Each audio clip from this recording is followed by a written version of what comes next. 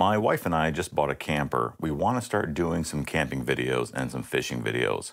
I wanted the GoPro 11 and the DJI, so now I'm confused about which one to get.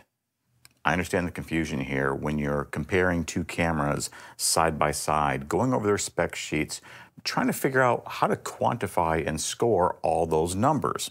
And then you come online and you listen to people like me come up with our own scores, which is going to be arbitrary and subjective. Let me tell you how I would go about approaching this. I would focus on one spec or attribute of a camera and decide from there. The DJI Osmo Action 4 uses standard 4K resolution with a 4:3 aspect ratio. Now I've set the camera right now to use the same resolution aspect ratio.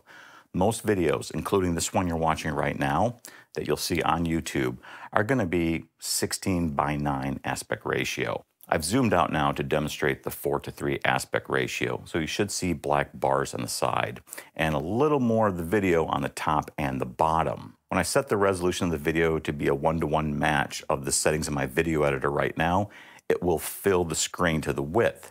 Now I will have some extra content on the top and the bottom, so I can do some reframing and adjustment as needed. And if you want to crop in like I'm doing right now, well, you can, there's nothing stopping you, but you're going to take a hit in image quality unless you plan on producing an HD video, which honestly a lot of people don't do these days. Even this video is in 4K. So that doesn't leave a lot of room for cropping in.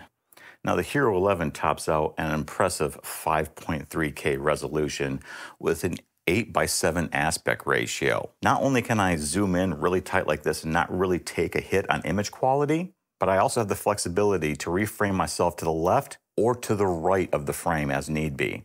And look at all this room I have up top and down below. I really love this for vlogging because it gives me so much flexibility to not have to really worry about my framing while I'm recording. Even though there's a front screen on this, I've been in plenty of situations where the lighting conditions made it really hard to see myself in the screen. So it gives me a lot of flexibility to just record when I'm out and then worry about the framing and composition later when I'm editing. Now, why would someone want the DJI Osmo Action 4 over the Hero 11?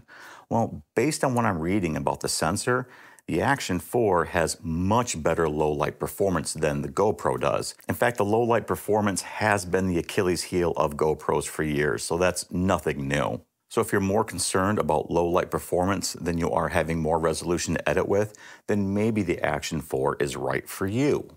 Now, if you do decide on the GoPro, you should keep a couple things in mind. The Hero 12 is literally weeks away from being announced. It might have some features that tickle your fancy.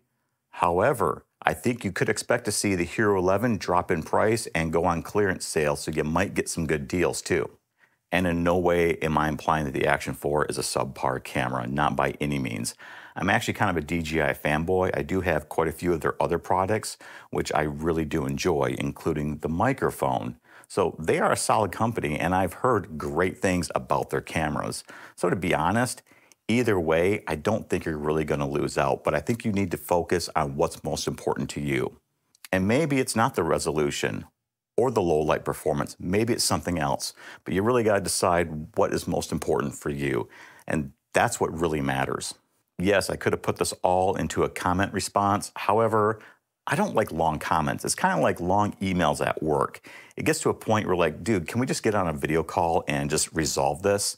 The same thing here. I just felt compelled to make a video, then leave a really long comment. And I hope this information was useful for you to make an informed decision before you make your next purchase. As always, thanks for tuning in, and I'll see you again next time.